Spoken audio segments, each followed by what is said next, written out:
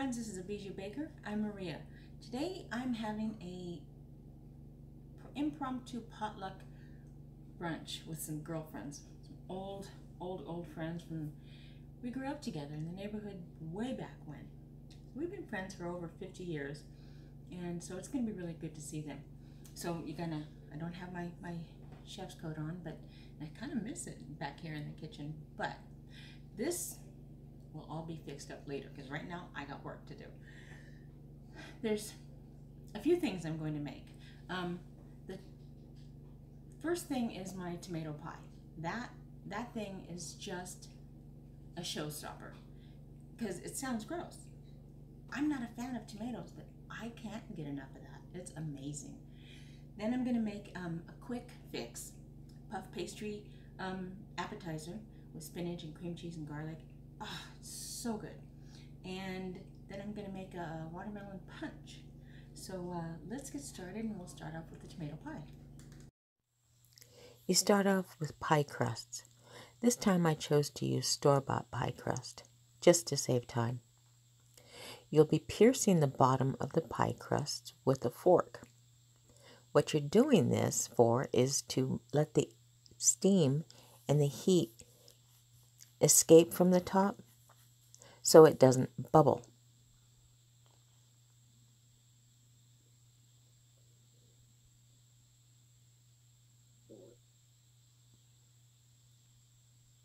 There's no rhyme or reason, just piercing as many holes as you feel is necessary. 10, 12, 20, your choice. And then you're going to take one layer of beans or rice, or they've got these beads, but I just use pinto beans and I reuse them over and over. So I'm just going to scoop up a little bit, put a layer on it. You don't want it thicker than one layer of beans because then the crust won't cook. This is just to keep it flat. So you're piercing the bottoms to keep it from bubbling. And then you're putting a little bit of weight on top to keep it flat.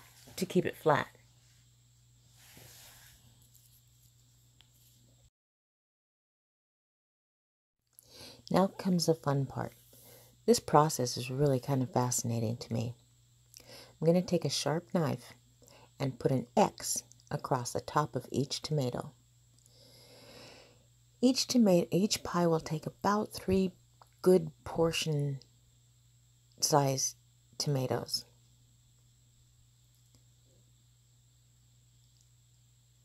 Just an X.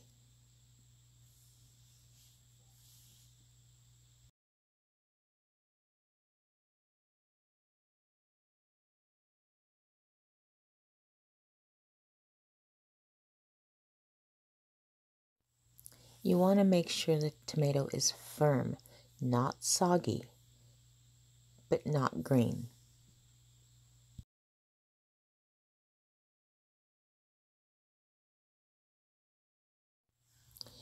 Next, you're going to prepare your pan. This is the interesting part. I'm laying newspaper on the bottom of an extra large cookie sheet I have, and you're going to need a large work surface. This is to absorb the moisture that I want to remove from the tomatoes. On top of that, I'm laying a couple layers of paper towels.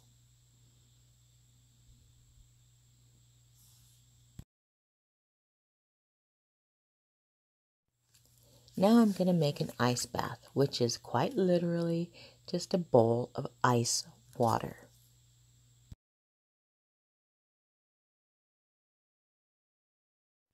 Okay, now comes the fun part. I'm going to boil the tomatoes on a low boil. I'll keep it in there for about 30 seconds.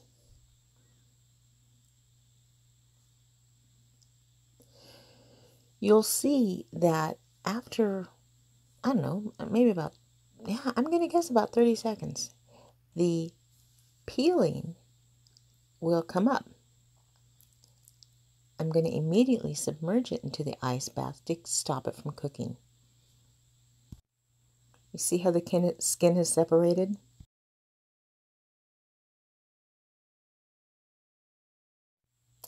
I boil a couple, I submerge it into the ice water, take them out, and put more in until I'm done with my tomatoes.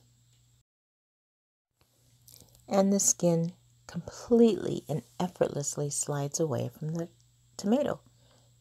Kind of cool, right?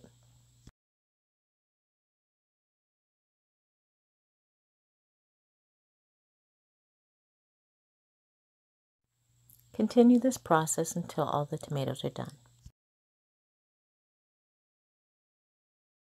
If you've ever tried to just peel a tomato with a knife, you're going to be really excited to do it this way. Look at how easy that is. A lot of it you can just kind of pinch off. It just comes off so effortlessly. I love this stuff.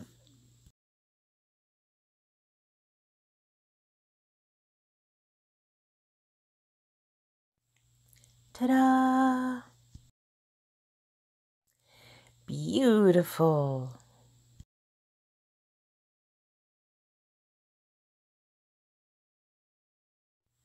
Okay, now comes the fun part. I'm going to take each tomato and give it a nice, good, thick slice. I don't want it so thick that it's going to take too long to cook, but I don't want it thin.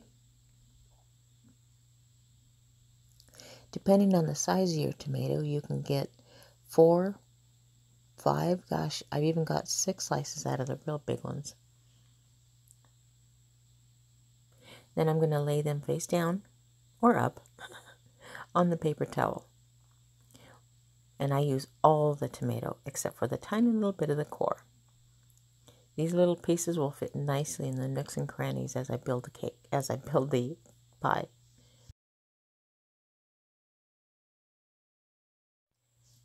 I cut all the tomatoes, covered the pan.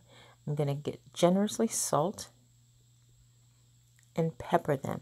The salt is actually going to pull out the moisture as well as season it. And you'll see that when you're done with this, the paper towel is going to be just soaking wet. That's good. That means your pie won't be. You don't want a soggy bottomed pie.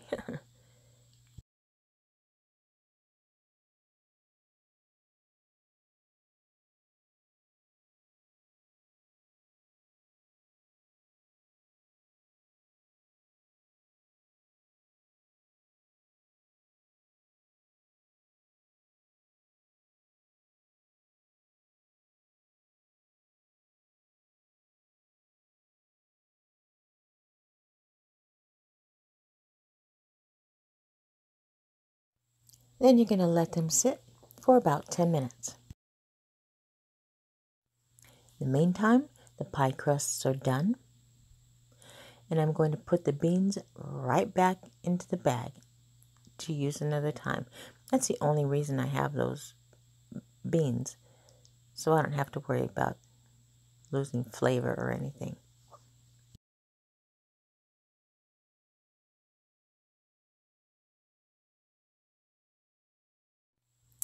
Ten minutes later, I'm going to come back and flip all the tomatoes over to season and flavor the other side and also release the juices from that side as well.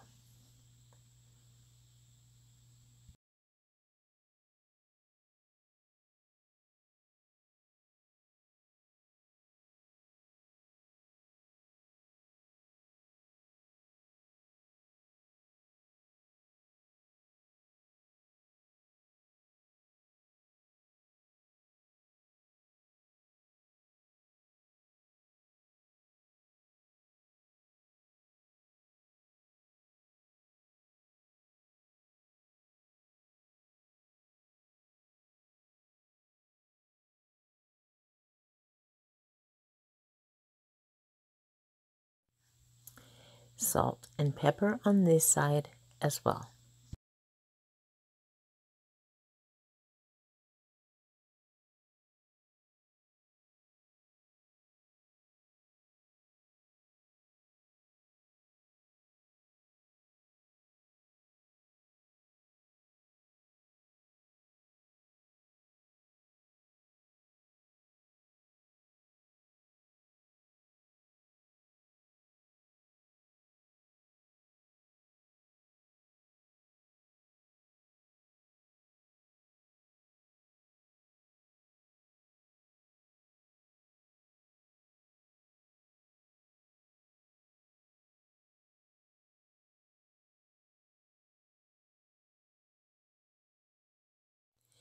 and let it sit for another 10 minutes.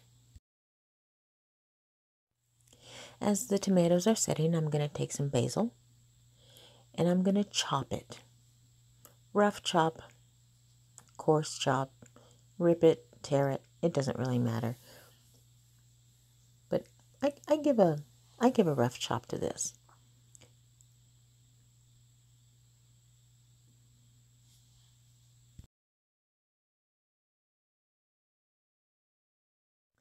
Man, there is nothing like the smell of basil with tomato and mozzarella cheese. Caprese pie is what I love to call this also.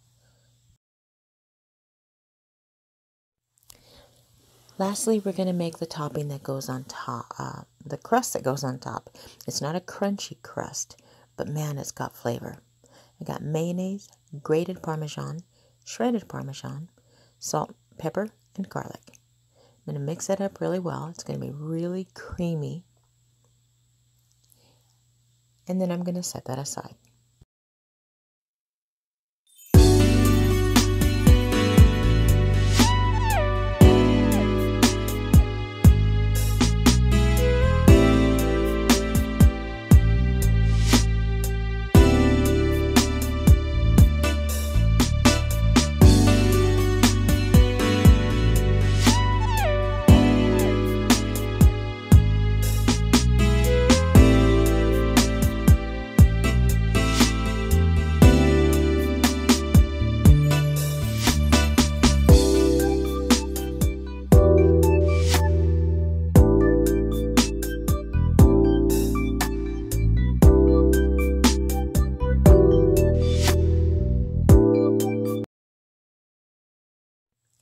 Oh boy, oh boy, oh boy, this is the fun part. Now it comes time to assemble.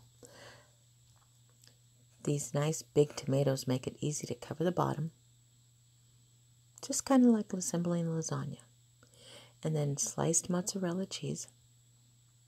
This is Caprese, mozzarella, basil, and tomatoes. Perfect, deliciously delightful. This is a side dish, really. Now, I take the sliced mozzarella, and I don't want it to overlap so much and have overlapped in the center and then no mozzarella on the sides. I like it covered really well. And then I take some really good quality turkey, smoked turkey or whatever. This is the one step I won't skimp on. Layer of basil and then repeat.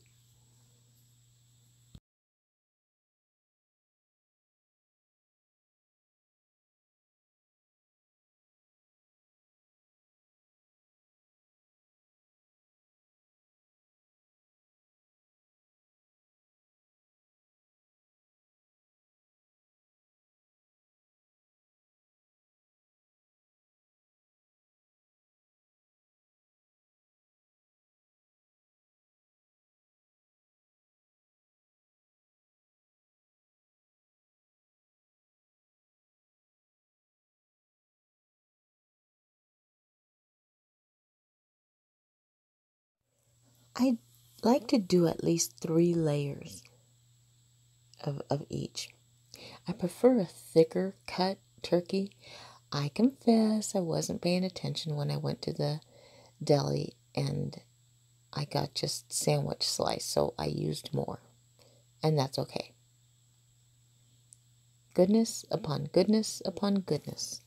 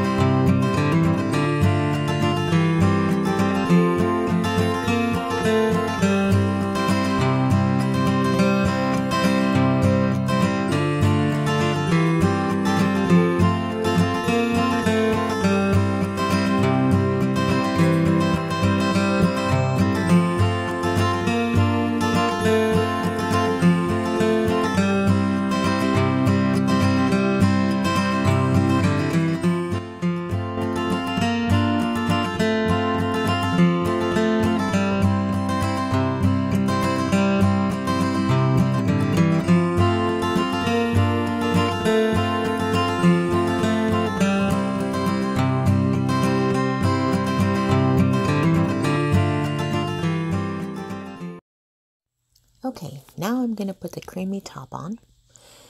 Spread it thick, evenly. It's going to turn a golden brown, and it's going to just, there's something about this combination that just takes it over the edge. I want to make sure that I get all as close to the crust as possible. See that? Yep, I don't want that to show.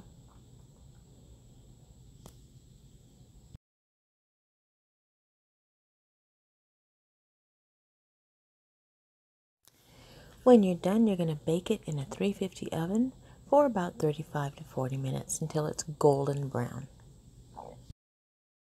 Seriously, isn't that just beautiful?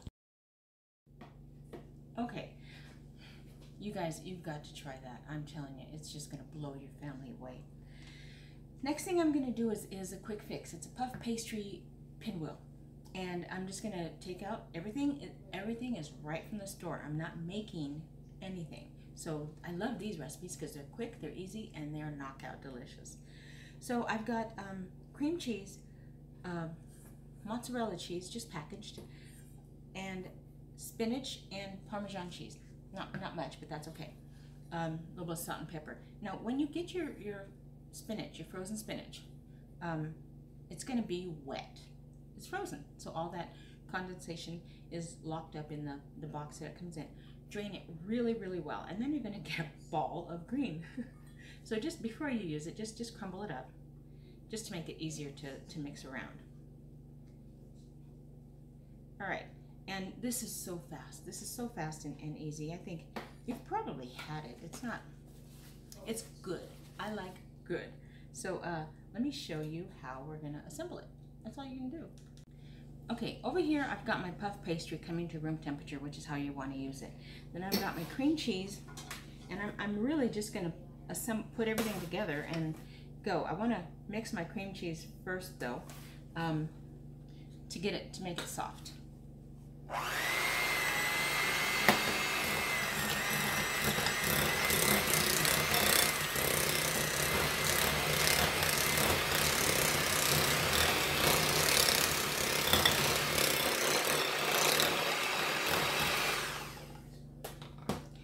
Crumble up my spinach, and this is just for ease of mixing, that's all. And you want the water out as best as you possibly can because you don't want your pastry to be soggy. I've got minced garlic, salt, and pepper.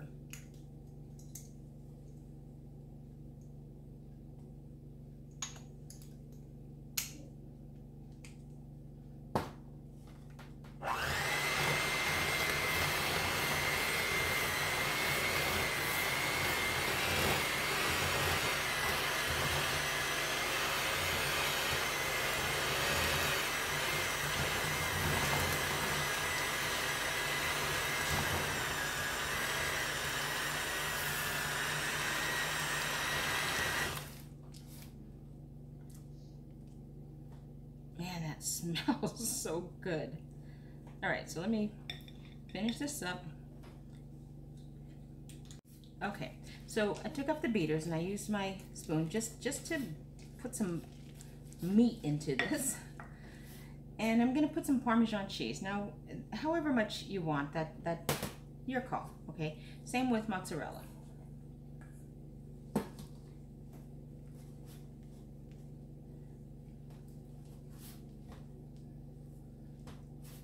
Then I'm going to show you a trick on how I slice puff pastry to make it nice and even and not smushed on the ends, like, you know, when you're making cinnamon rolls, you have to cut them in just the right way or they're going to be pinched on the ends. And then you have to try to make them round before you put them in the baking pan.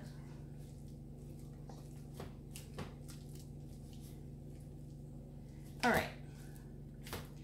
That's good. Let me prepare my pastry. All right, the puff pastry is so pliable and soft, which is exactly how you want it. You want to flour your board a little bit and open this up.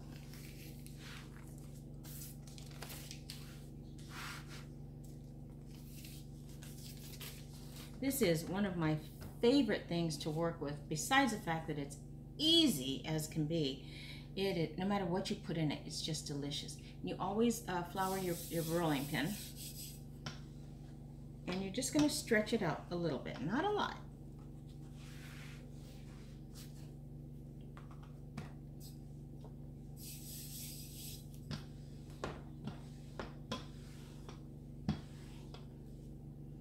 I'm going to do one more pass.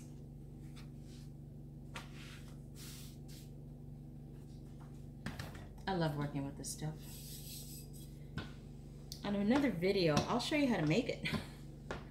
That's a wild thing to try, boy. So if you're feeling brave, well, let's have some fun with that. All right. So I'm just going to keep it in the rectangle shape. And I'm going to spread half of this on. Now this is thick, but when it bakes, it's going to melt and it's going to be really creamy. So just stick with the challenge.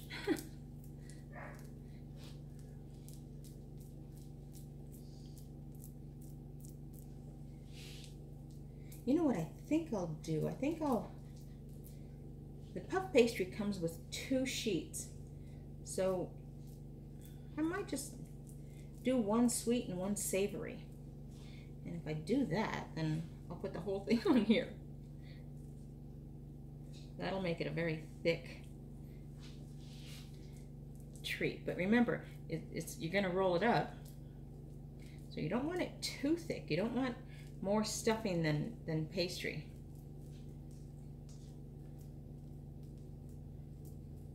Just take your time with this. It's thick. It's cream cheese, so it's you know, it's thick. But man, I wish you could smell it.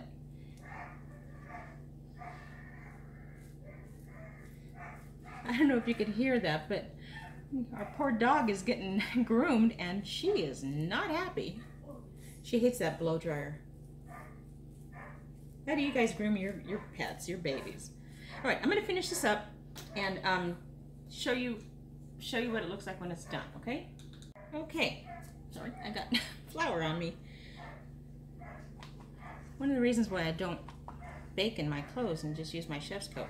Okay, so it's nice and even. I'm not going to worry so much. I like to get it as close to the edge as possible because I don't want to waste anything. And we're just going to roll it up.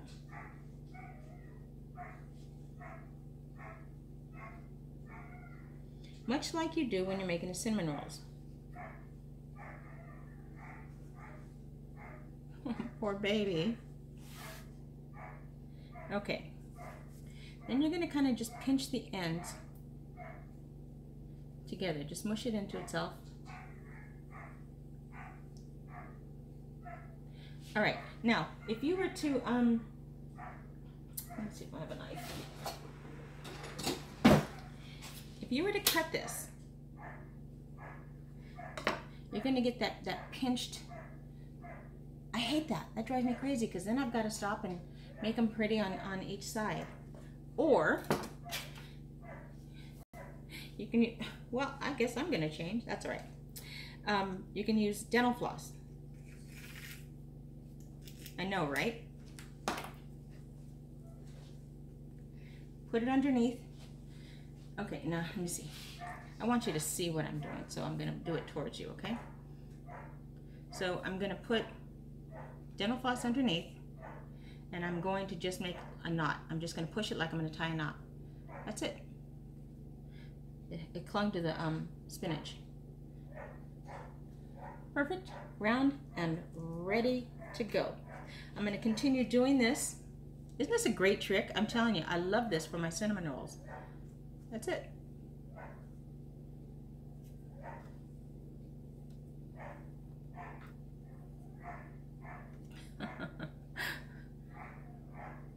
And they are, of course, going to puff up.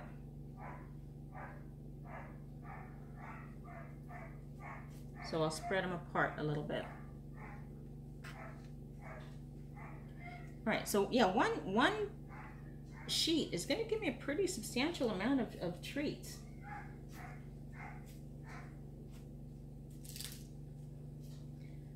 All right, let me finish this up and show you.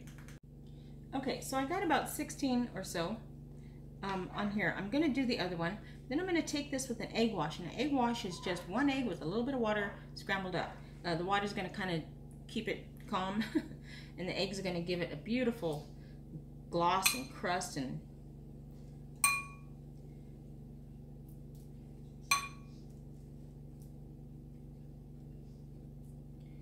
when you do your cinnamon rolls and you do this, you guys, you're gonna just that's not one of the coolest little things. I think I got lazy and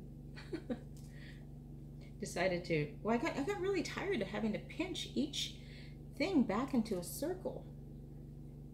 You can also cut cake with dental floss. Did you know that? Just cut it, you know, bigger, of course, than the actual cake. And then if your cake is this big, cut it longer, wrap it around your fingers, and then just pick it up. And if you don't want to pick it up, you run it through and then pull it out the sides, and you're going to get a real clean cut. It's kind of fun. Cake cutting is a messy task.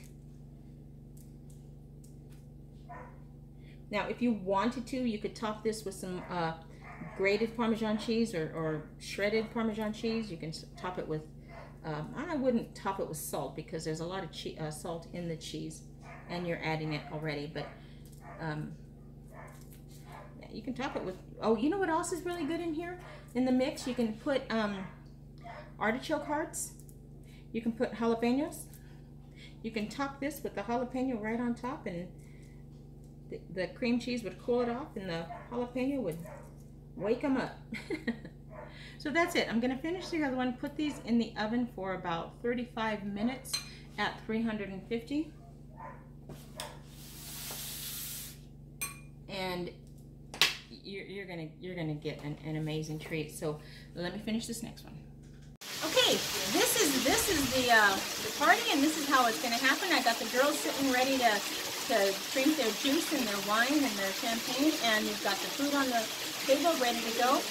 You've seen my tomato pie and you've seen my pinwheels, and the other food that the ladies brought, I'm dying to just dive in. And so this is it, girls. Make the most out of girl time. Until next time, happy baking.